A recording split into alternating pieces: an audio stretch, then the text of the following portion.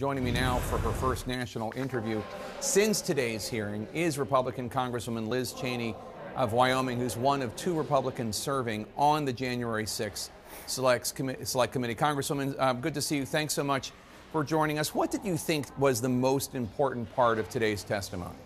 Well, thank you, Jake. It's good to be with you. I thought the most important part was the opportunity for the American people to hear directly from these heroes, these men who fought for us, for them to hear firsthand accounts, some that they hadn't heard before, to see footage that we hadn't seen before in some cases, of exactly what they faced that day. The fact that these officers, particularly those on the West Front, were fighting to the death.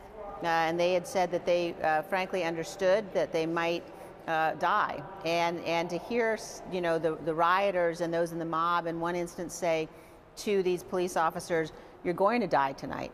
I think those kinds of facts are so important as we are discussing why this can never happen again and what we need to do to ensure the people who did it are held accountable.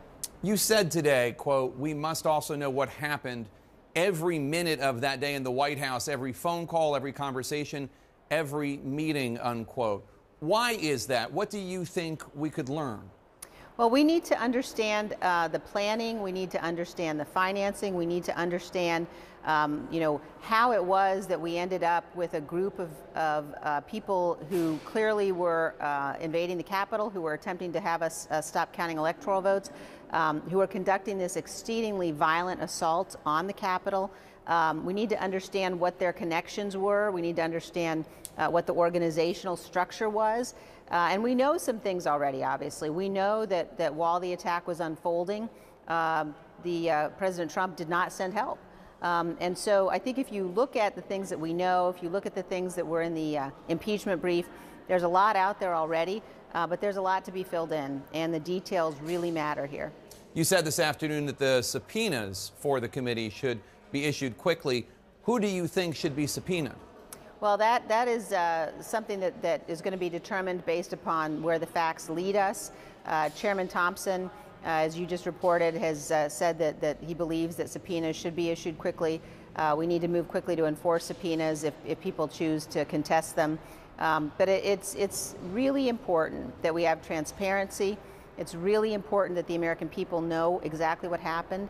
And that we make sure that it can never happen again. You know, we owe that to the democracy, we owe that to our constitutional republic, and we owe it to our kids. Should the committee be willing to go to court to enforce subpoenas if necessary, even against members of Congress if they refuse to testify? Absolutely. I mean, I think the committee is going to make those decisions about who will be subpoenaed and what documents we need. Those are decisions that will be determined based upon the facts, and we have to be willing to go to court to enforce those if people contest them. One of the things I find so troubling about all of this is you and Adam Kinzinger and others are saying that they tried to steal the election. These MAGA forces tried to steal the election once, and they're going to try again. And we don't hear Kevin McCarthy and Steve Scalise and Lee Stefanik say, no, we would never do that again. There is zero attempt at reassuring people that what you are suggesting is not true. Look, in some ways, I think it's actually even worse than that, Jake. I think that we're in a situation where the people that you mentioned seem to view this as some sort of a partisan political game. And, as every American who watched saw this morning, this is really deadly serious. This is a situation where the institutions held, but it was a close-run thing. And as the chairman said, we didn't have a peaceful transfer of power.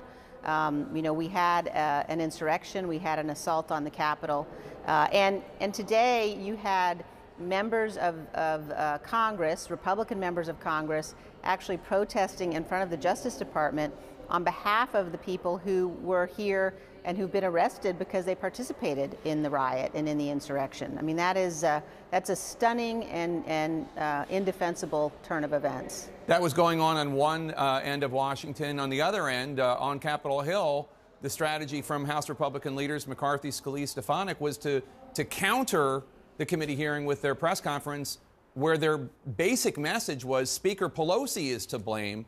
Take a listen to this from Congresswoman Stefanik. The American people deserve to know the truth, that Nancy Pelosi bears responsibility as Speaker of the House for the tragedy that occurred on January 6th. I mean, that's obviously nonsense.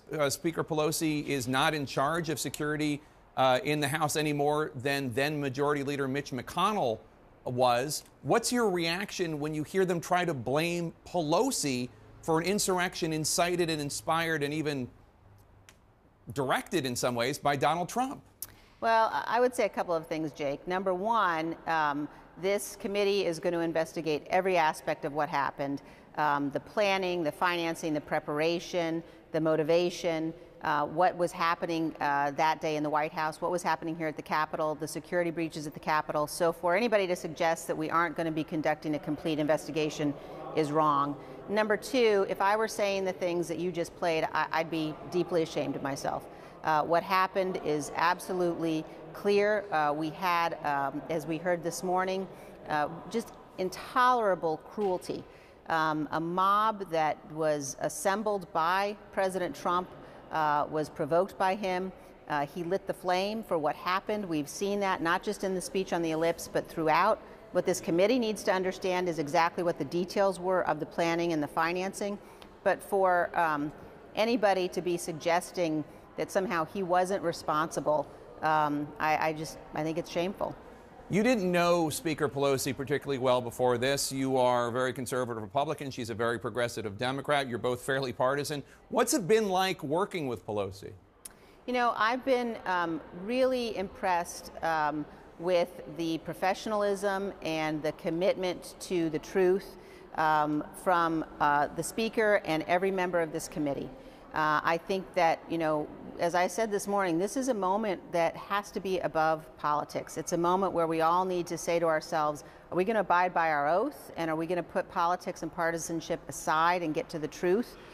Or are we going to go down a path that fundamentally threatens the rule of law? And that's not something I'm willing to do. And I think it's crucial for the country that we all conduct ourselves that way.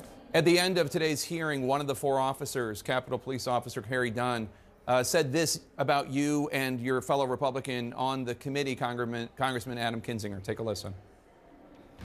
Liz Cheney and Adam Kinzinger are being lauded as courageous heroes. And while I agree with that notion, why? Because they told the truth? Why is telling the truth hard? I guess in this America, it is. What were you thinking when he said that? I was thinking that Harry and the other officers there, they are the heroes. They're the ones who saved likely our lives, many of us. They're the ones who protected and defended this Capitol. They are heroes. And that as elected officials, as I was sitting there, I was reminded that our job is to conduct ourselves in a way that is worthy of the sacrifices they made and their willingness to fight, as I said, to the death. They believed they might die, and they were willing. Officer Gunnell, Sergeant Gunnell said, you know, I knew I might die, but I understood that might be something that I just have to face in order to defend the Capitol building. And so as elected officials, we all have to conduct ourselves in a way that is worthy of them and worthy of the republic that we've sworn, the Constitution that we've sworn to defend. You've said that some of your Republican colleagues are actually saying one thing publicly and quite different things to you behind the scenes. What are they saying behind the scenes? You know, I think we've seen since January 6th, certainly, concern among, you know, a number of Republicans that public actions could either, you know, bring political consequences or could bring, you know, real security threats. And so we've seen people who in private will say that they recognize and understand the necessity of the truth and the necessity of getting to the truth, and are, you know, trying in public not to draw the wrath of the former president, frankly. Minority Leader Kevin McCarthy said yesterday that the committee is a sham, the outcome's predetermined, that you and Adam Kinzinger are quote-unquote Pelosi Republicans, although we should note he votes with Pelosi a lot more than you do. How do you convince the Republican base that this is a legitimate investigation? Well, I think today was a real start. I think that today and the broadcasting of the testimony of these witnesses and beginning to help to get the facts out is really important, and that's the beginning of this process. I think that Leader McCarthy and every leader has an obligation to the truth. Some of us feel like we ought to conduct ourselves accordingly. I think Leader McCarthy is continuing to demonstrate that he views this as some sort of a political game. It's not a game, and it's deadly serious when you're taking action to try to divert attention away and distract from an investigation like this one.